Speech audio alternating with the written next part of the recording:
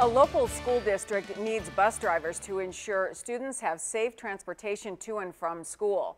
Aaron Heineman, Director of Business Operations for the South Sioux City Community School District, says there's a need for bus drivers every year. Heineman says because of COVID-19, the need is even greater. She says it's because they also need bus substitutes to fill in when a current driver is out, and bus monitors, which help make sure students are following coronavirus safety protocols on the bus.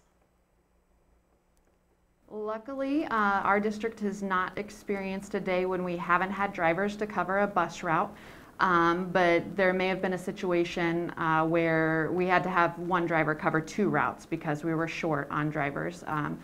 And so all kids get to school. They just may be running late someday. Heineman says the school has more than 20 routes and nearly 500 students use the bus to get to school.